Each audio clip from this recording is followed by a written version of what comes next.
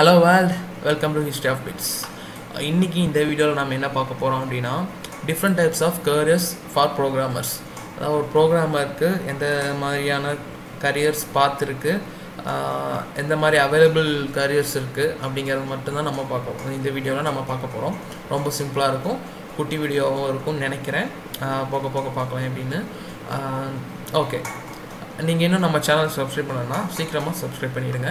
So இப்போ நாம் வந்து எங்கே போகிறோன்னா ஸ்டாக் ஓவர்ஃப்ளோ அப்படின்னு ஒரு வெப்சைட். ஸோ ஸ்டாக் ஓவர்ஃப்ளோ பற்றி இன்னொரு வீடியோவில் நான் வந்து தெளிவாக போடுறேன். அந்த வீடியோ வந்து சர்ச் அண்ட் ஸ்டாக் ஓவர்ஃப்ளோன்னு சொல்லிட்டு ஒரு வீடியோ போடுறேன், அதில் பார்க்கலாம். ஸோ இப்போதைக்கு வந்து என்னென்னா ஸ்டாக் ஓவர்ஃப்ளோ வந்து ஒரு சர்வே ரிலீஸ் பண்ணியிருக்காங்க, அதாவது 2019 சர்வே. அதை வந்து நம்ம பார்க்கலாம்.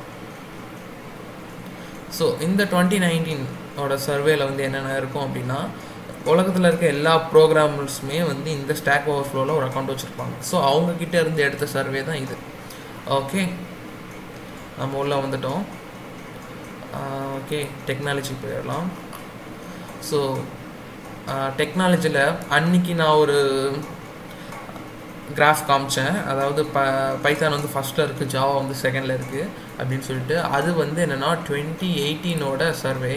ஸோ இந்த ஸ்டாக் ஓவர்ஃப்ளோ கொடுக்குற ரிசல்ட் தான் வந்து அக்யூரேட்டான ரிசல்ட். ஸோ இதில் நாம் போயிட்டு நம்மளோட ஒர்க்கில் பார்ப்போம். How technologies R connected. So இந்த ஓகே, இந்த கிராஃப், இந்த கிளஸ்டர்னு சொல்லுவாங்க. ஸோ இதை வந்து நம்ம பார்க்கலாம். ஸோ இந்த கிளஸ்டரில்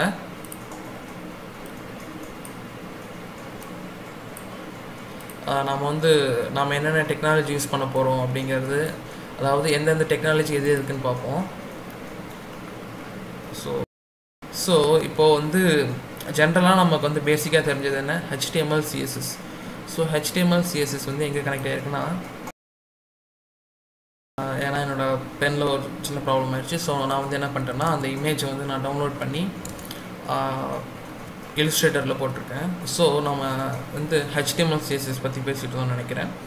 ஸோ நமக்கு தெரிஞ்சது வந்து என்னென்னா HTML அண்ட் CSS தான்.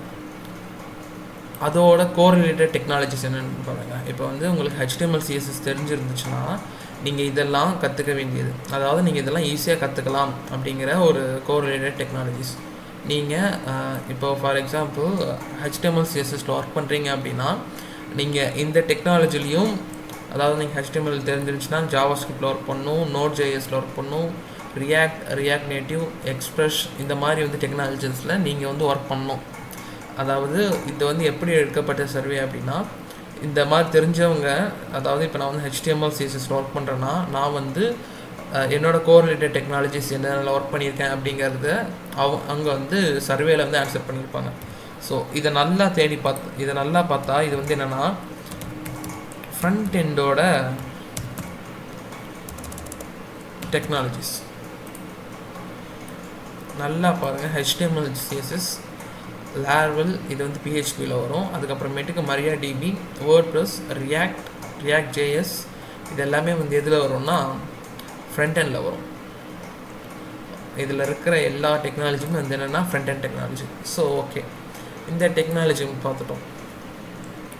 ஸோ நீங்கள் வந்து HTML CSS தெரிஞ்சுக்கணும் அப்படின்னா, நான் இந்த இமேஜுக்கான லிங்க் வந்து கீழே டிஸ்கிரிப்ஷனில் கொடுக்குறேன். போய் நீங்கள் வந்து எந்த டெக்னாலஜியில் நீங்கள் வந்து ஒர்க் பண்ணணும் அப்படிங்கிறத நீங்கள் வந்து டிசைட் பண்ணிக்கோங்க.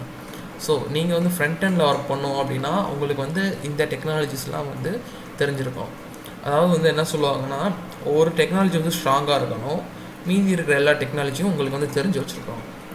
ஓகே, இப்போ வந்து உங்களுக்கு வந்து பேக் எண்டில் நீங்கள் வந்து ஒர்க் பண்ணணும், இல்லை வந்து ஒரு சாஃப்ட்வேர் இன்ஜினியர் ஆகணும் அப்படின்னா, இதோ இங்கே இருக்கிற இந்த டெக்னாலஜி எல்லாமே வந்து என்னென்னா இந்த கிளஸ்டர் ஃபுல் அண்ட் ஃபுல் இந்த கிளஸ்டர். ஓகே, இந்த கிளஸ்டர் ஃபுல் அண்ட் ஃபுல் வந்து என்னென்னா சாஃப்ட்வேர். ஓகே, இல்லை எனக்கு சாஃப்ட்வேரில் ஒர்க் பண்ண வேணாம் அப்படின்னு உங்களுக்கு தோணுச்சு அப்படின்னா, சரி நீங்கள் வந்து டேட்டா சயின்ஸில் ஒர்க் பண்ணுற மாதிரி இருக்குது அப்படின்னா, உங்களுக்கான டெக்னாலஜிஸ் வந்து இங்கே இருக்குது. அதாவது இந்த டெக்னாலஜிஸ் எல்லாமே வந்து என்னென்னா நீங்கள் டேட்டா சயின்ஸில் ஒர்க் பண்ணுறதுக்கான டெக்னாலஜிஸ். ரெட்டில் மார்க் பண்ணுறேன். ஓகே, டைப் பண்ணிடுறோம். இது வந்து பேக்எண்ட், இது வந்து டேட்டா சயின்ஸ்.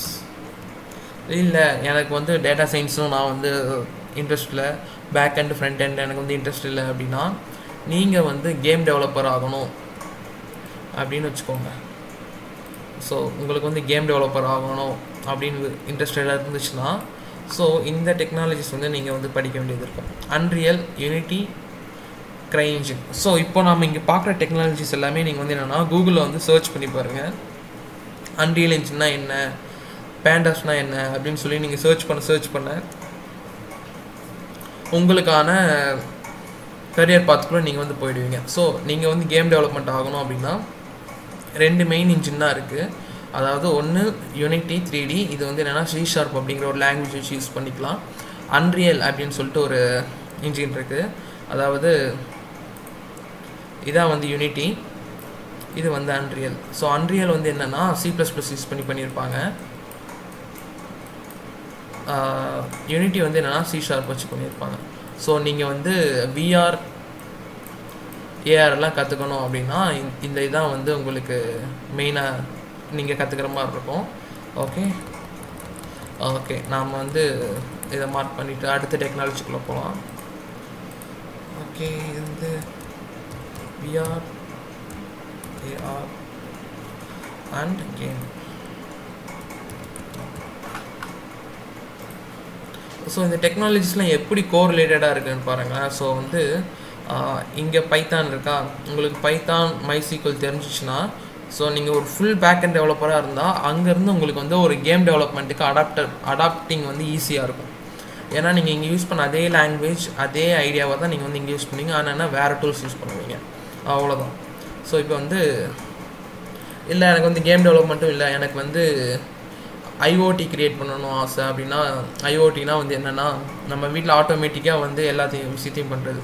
இப்போ கூகுள் அசிஸ்டன்ட் இருக்குது பார்த்தீங்களா, அது நம்ம ஃபோனில் தான் இருக்குது. ஆனால் வந்து கூகுள் ஹோம்னு சொல்லிட்டு ஒரு டிவைஸ் இருக்கும், அந்த டிவைஸ் வந்து க்ரியேட் பண்ணணும். இல்லைன்னா வந்து உங்கள் வீட்டில் இருக்கிற ஏதாவது ஒரு விஷயம் வந்து ஆட்டோமேட்டிக்காக நடக்கணும், உங்கள் வீட்டில் வந்து செக்யூரிட்டி கேமரா வந்து நீங்கள் வைக்கணும், அதில் ஆட்டோமேட்டிக்காக ஃபேஸ் டிடெக்ட் பண்ணணும். இது எல்லாமே வந்து என்னென்னா IoTயில் வந்துடும். ஸோ பாருங்கள், இது வந்து IoTயோட டெக்னாலஜி இங்கே கொடுத்துருக்காங்க. ஸோ உங்களுக்கு வந்து IoT தெரியும்னா ஒன்று ராஸ்பெரி பை இல்லைன்னா ஆர்டினோ, இதில் ஏதாவது ஒன்று வந்து நல்லா தெரிஞ்சிருக்கணும், இன்னொன்று வந்து மினிமமாக தெரிஞ்சிருக்கணும். ஓகே, நான் சொன்ன மாதிரி பேக்எண்ட்லேயே நிறைய விஷயம் இருக்குது. ஸோ இந்த இடத்த வந்து நம்ம பேக்எண்டில் வச்சுக்கலாம். ஏன்னா இங்கே வந்து புதுசாக ஒரு டெக்னாலஜி நம்ம அதாவது ஆல்ரெடி இருக்குது, ஆனால் வெளியே வந்து நிறைய பேர்த்துக்கு தெரியாது. அதாவது இந்த இடம் எலாஸ்டிக் சர்ச், AWS, இந்த இடம் இதை வந்து நான் வந்து வேறு ஒரு டிஃப்ரெண்ட் கலரில் மார்க் பண்ணுறேன். ஒரு நிமிஷம் இருங்க. ஓகே, இந்த ரெட்டில் மார்க் பண்ணியிருக்கேன். இது வந்து என்ன டெக்னாலஜி அப்படின்னா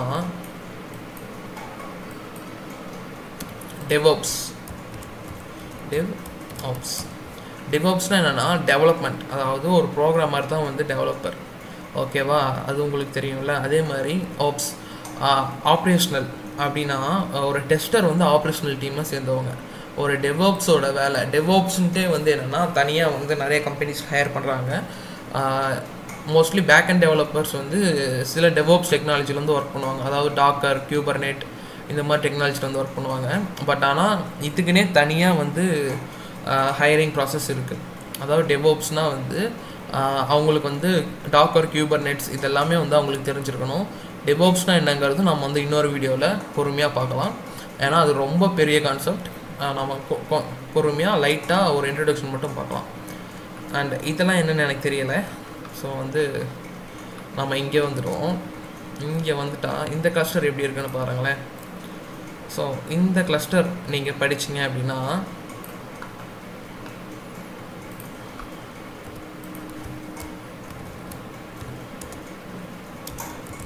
ஆப் டெவலப்மெண்ட்.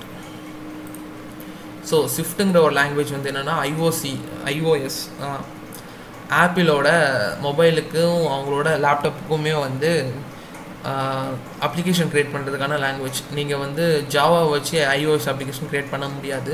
ஸோ அதுக்குன்னு அவங்களுக்குன்னு தனியாக ஸ்விஃப்ட்னு ஒரு லாங்குவேஜ் வச்சுருக்காங்க. நீங்கள் அது கற்றுக்கிட்டால் மட்டும்தான் iOS டெவலப்பர் ஆக முடியும். ஸோ இங்கே வந்துட்டால் இது வந்து ஆண்ட்ராய்டு டெவலப்மெண்ட். ஸோ இந்த கிளஸ்டர் வந்து iOS டெவலப்மெண்ட், இந்த கிளஸ்டர் வந்து ஆண்ட்ராய்டு டெவலப்மெண்ட். ஸோ இதில் காமனாக இருக்கிறது என்னென்னா இந்த SQLiteனா வந்து என்னென்னா அது ஒரு ஸ்டோரேஜ் SQL மாதிரி தான், ஆனால் வந்து ரொம்ப லைட் வெயிட் சிம்பிளாக இருக்கும். ஓகே, ஸோ இங்கே வந்துட்டோன்னா இது வந்து அப்படியே full and full Microsoft விண்டோஸோட technology. Windows app create பண்ணணும் அப்படின்னா நீங்கள் வந்து C# தான் யூஸ் பண்ணணும். ஸோ அந்த மாதிரி. அண்ட் டேட்டா சயின்ஸ் சொன்னேன் இல்லையா, அவங்க இதுக்குள்ளேயே வருவாங்க. ஏன்னா அவங்களுக்கு வந்து R&R ஸ்டுடியோ, பைத்தான், பேண்டாஸ், பைடார்ஸ் வந்து தெரிஞ்சிருக்கணும். ஓகே, இப்போ வந்து அடுத்து ஃப்ளட்டர் அண்ட் டார்ட் இதெல்லாம் நம்ம வந்து பார்க்கணும் அவசியம் இல்லை. இங்கே வந்து கொடுத்துருக்காங்க பாருங்கள். ஒன்று என்னென்ன database, frame work, IDE, language, platform. இப்போது இங்கே மஞ்சள் கலரில் இருக்க டார்ட், இந்த டார்ட் வந்து என்னென்னா ஒரு லாங்குவேஜ். ஆனால் ஃப்ளட்டருங்கிறது வந்து என்னென்னா ஒரு ஃப்ரேம் ஒர்க். இங்கே நம்ம பைத்தானில் பார்க்கலாம். பைத்தான்ங்கிறது ஒரு லாங்குவேஜ். ஓகே, ஆனால் வந்து பேண்டாஸ், பைடார்ச், ஃப்ளாஸ்க் இதை வச்சு நம்ம வந்து டெவலப் பண்ணுவோம். டிஜாங்கோ இதுவும் வச்சு டெவலப் பண்ணுவோம். இது ரெண்டையும் பற்றி நம்ம அடுத்த வீடியோஸில் பார்க்கலாம். இதெல்லாமே வந்து ஃப்ரேம் ஒர்க்ஸ், ஆனால் பைத்தான் வந்து லாங்குவேஜ். ஸோ இப்படி தான் வந்து பிடிச்சிருக்காங்க. எல்லா இடத்துலையும் பாருங்கள் ஒரு லாங்குவேஜ் தான் இருக்கும், ஒரே ஒரு லாங்குவேஜ் தான் இருக்கும். ஸோ இங்கே வந்து ஜாவான ஒரு லாங்குவேஜ் இருக்குது, காட்லின் ஒரு லாங்குவேஜ் இருக்குது. ஏன்னா இப்போ வந்து ஜாவாவோட நெக்ஸ்ட் வெர்ஷன் வந்து காட்லின்னு சொல்கிறாங்க. ஆண்ட்ராய்டு டெவலப்மெண்ட் ரொம்பவே ஈஸியாக பண்ணிக்கலாம் காட்லினை ஜாவாவை. அதனால இப்போ ரீசெண்டாக தான் காட்லின் வந்து ஒரு 2 years ஆச்சு. கரெக்டாக இப்போ சொல்லணும் அப்படின்னா 2018 ஸ்டார்டிங் வந்துச்சு, ஒரு கான்ஃபரன்ஸ் தான் ரிலீஸ் பண்ணாங்க காட்லின். ஸோ அது வரைக்கும் ஜாவா யூஸ் பண்ணியிருக்காங்க. இப்போ தான் காட்லின் வந்து எல்லோரும் யூஸ் பண்ண ஆரம்பிச்சுருக்காங்க. ஓகே, ஸோ இதில் பார்க்கும்போதே நமக்கு வந்து இவ்வளோ விஷயம் இருக்குது. இன்னும் வந்து இது ரூபி ஆன் ரெயில்ஸ், இது வந்து இதுக்குன்னா சைபர் செக்யூரிட்டின்னு வச்சுக்கோங்க. இது வந்து சைபர் செக்யூரிட்டிக்கு. இங்கே வந்தால் தான் நம்ம தலைவங்க இருக்காங்க, C++ அசம்பிளி. எதுக்குன்னு நினைக்காதீங்க, இவங்களும் வந்து ஒரு லோ லெவல் லாங்குவேஜ். இவங்களை வச்சு என்ன பண்ணலாம் அப்படின்னு கேட்டிங்கன்னா, உங்கள் கம்பெனியில் இல்லைன்னா தனியாக ஒரு புதுசாக ஒரு லாங்குவேஜ் ஒன்று க்ரியேட் பிளாட்ஃபார்ம் டெவலப் பண்ணலாம். அதாவது ஆண்ட்ராய்டு iOS ரெண்டுமே க்ரியேட் பண்ணிக்கலாம். எர்லாங் எலெக்சரும் வந்து ஒரு லாங்குவேஜஸ் தான். ஓகே, அதுக்கப்புறமேட்டுக்கு இந்த ஏரியா நம்ம உள்ளே வரல, ஏன்னா எனக்கு என்னன்னு தெரியல. ஓகே, ஸோ இந்த வீடியோ இவ்வளோ தான். ஸோ இதான் வந்து மெயின் ப்ராசஸ். ஸோ இந்த இமேஜை வந்து நம்ம வந்து ரொம்ப டீப்பாக போகலை. ஏன்னா வந்து இன்னும் நம்ம டீப்பாக போகணும் அப்படின்னா இங்கே வந்து சர்வர் மெயின்டெனர் இருப்பாங்க, இங்கே வந்து டெவலப்ஸ் இன்ஜினியர் இருப்பாங்க, இங்கே வந்து DB ஆர்கிடெக்சர், அதே மாதிரி இங்கே வந்து front and developer, mean stock developer, marine stock developer, இப்படி நிறையா போய்கிட்டே இருக்கும். பிரேக் பண்ணால் பிரேக் பண்ணிட்டே போகலாம். பட் வந்து நம்ம இதான் வந்து மெயின். ஸோ இதில் நீங்கள் என்ன போகணும், எங்கே போகணும் அப்படிங்கிறத சூஸ் பண்ணி நெக்ஸ்ட் ஸ்டெப் போங்க. ஓகே, இந்த வீடியோ பிடிச்சிருந்தா லைக் பண்ணுங்கள், கீழே கண்டிப்பாக வந்து கமெண்ட் பண்ணுங்கள். அடுத்தடுத்த வீடியோவில் உங்களுக்கு என்னென்ன வேணும், இல்லை இதை வந்து அடுத்தடுத்த வீடியோவில் நம்ம எதை ஃபஸ்ட்டு ஃபோக்கஸ் பண்ணி போகலாம் அப்படிங்கிறதையும் கமெண்ட் பண்ணுங்கள்.